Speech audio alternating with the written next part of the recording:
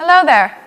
If you're trying to figure out how to set Windows 8 to defragment your hard disk automatically, look no further. Here are a few easy steps to schedule the Disk Defragmenter.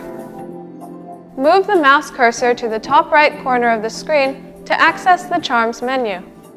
Click on the Search charm and then click on Settings.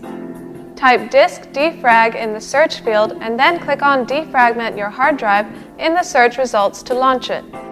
Under Scheduled Optimization, click on the Change Settings button. Select the frequency to daily, weekly, or monthly and choose the drive you want to optimize.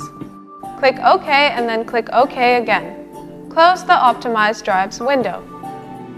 Now, wasn't that simple? For more such easy-to-follow tips, keep watching. And if you face issues on your PC that you need help with, just call iYogi. Good karma!